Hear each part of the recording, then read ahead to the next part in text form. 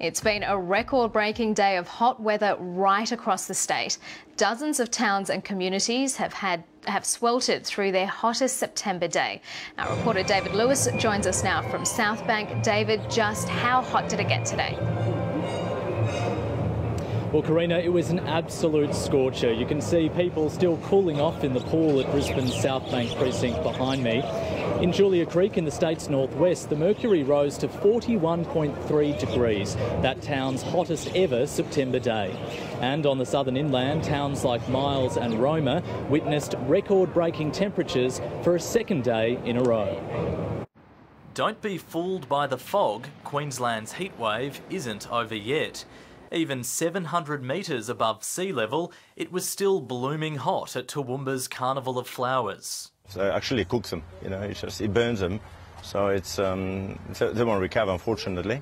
But some of the tougher ones, they're still hanging on pretty well. Drought-stricken Charleville this week endured its hottest September day since records began in 1874.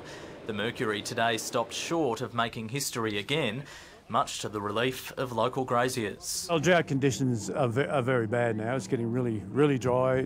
All the feed's just about gone, and we have a lot of problems. Places like Longreach, Roma, Miles have been breaking records over the last couple of days, but really the large part of the interior of the state is well above average, looking at around about 10 to even 15 degrees above average in a lot of places. And spare a thought for Queensland firefighters battling an industrial fire south of Brisbane. Obviously, a hot day over 30 degrees, going into an even hotter fire scene does cause health issues.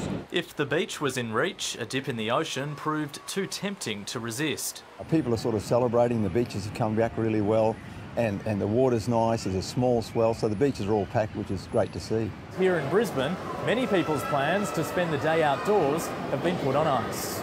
Guys, what are you doing inside here? It's so cold. Well, we're skating. Yeah, because it's a hot day outside. From ice to ice cream, there are plenty of ways to stay cool. What did you order today? Triple chocolate brownie. It looks good, but it's melting already. Yeah. Summer's arrived early, and so have the beach safety warnings. Surf Lifesaving Australia has launched a new smartphone application available in 72 different languages. Un système de barre double, largeur de 100. You understood? No. Perfect. I understood. There's no need to worry about the waves here. In Ipswich, locals make their own fun. In all, there were more than 30 records broken across the state. So, David, just how long is this hot weather expected to last for? Well, Karina, the Weather Bureau is not predicting any records will be broken tomorrow. Temperatures should fall across most parts of the state by about 5 degrees. They will remain above average, so it will continue to be unseasonably warm, but hopefully not too uncomfortable. OK, David Lewis in Southbank, thank you. Maybe go and cool off now.